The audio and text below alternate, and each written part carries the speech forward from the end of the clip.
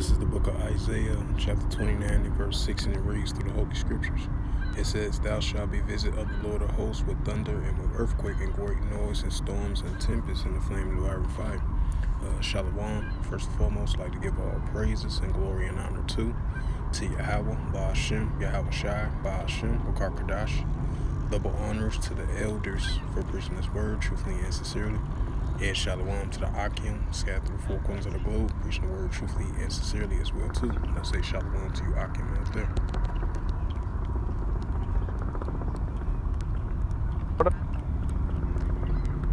Are under a flood watch this morning after 4 days of heavy rain. National Weather Service is calling it a life-threatening situation in the Fort Lauderdale area. Our Manny Bajorquez is there. Manny, good morning. Good morning, Omar. We're at Fort Lauderdale Hollywood International Airport, and behind me you can see exactly why they were forced to shut this operation down. There is water on the tarmac, but also back there, what resembles a lake right now, that's the runway. It is submerged, and the airport is not scheduled to resume operations until at least noon today. This area got more than 26 inches of rain in an 8-hour period. To put that into perspective, it's about 40% of their annual rainfall in just one day. Some South Florida streets resembled rivers Wednesday. I've never seen this much rain. Leaving cars either stuck, nearly submerged, or even abandoned. I seen like 20 cars stall out, and guys, I tell one guy, don't drive. Inundated roads force people to wade through knee-high waters, some even plunging in just to cross the street. Now is not the time to be on the roadways. Authorities are urging residents to seek higher ground and stay off the roads. Look at these houses. Rising water from the relentless rain swamped this hospital parking lot in Fort Lauderdale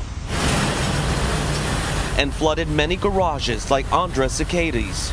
I've lived here for the last 4 years, and as much rain as we get, this is the worst I've ever seen it.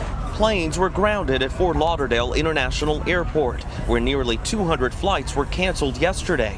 Many passengers were stranded and packed into terminals overnight, sleeping wherever they could. We're trying to get back home, and they're telling us that the airport is closed, and so at this point we don't know what to do. Overnight, the airport did reopen the departure area lanes to give passengers who were stranded a chance to get out if they wish to do so. But the headaches, they continue today. Broward County Schools said they would close for today due to the flooding. Omar? That picture behind you looks amazing, man. It looks like a boat ramp, really, instead of an airport runway. What's the situation there this morning for residents? Is there any sign of relief on the way? Is this going to go away? Well, unfortunately, there is a chance for more rain this afternoon. The hope is that most of this water will have subsided by then, but it appears to be going down rather slowly right now, so that's going to be an issue. But there's going to be a lot of cleanup that needs to be done. On my way up here to the airport, not only was there still flooding on the roadways, but a lot of cars that were stranded and left behind, they're still littering the roadways as well.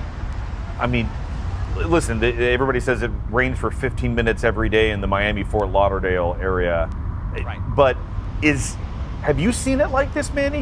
You've lived there for a while. I mean, it survives hurricanes and rain, but have you seen anything like this? Yeah.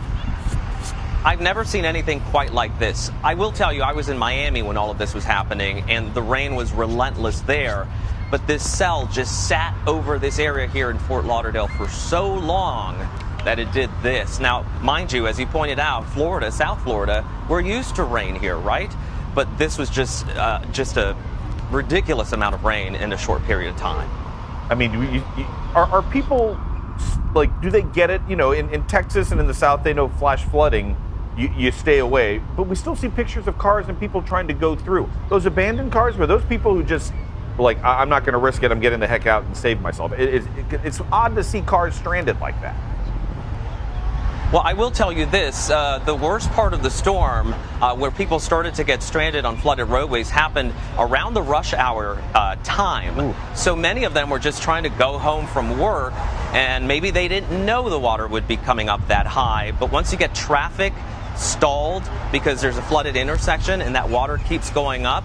Well, people are going to get out of their cars, especially if the cars aren't able to turn around, if they're rendered useless by the flooding, and that's why you have all those cars there just stranded. And Miami rush hour traffic is messy without the rain, but that's wild. Manny, Be safe. Thank you very much. Thank you. The IRS is accepting returns.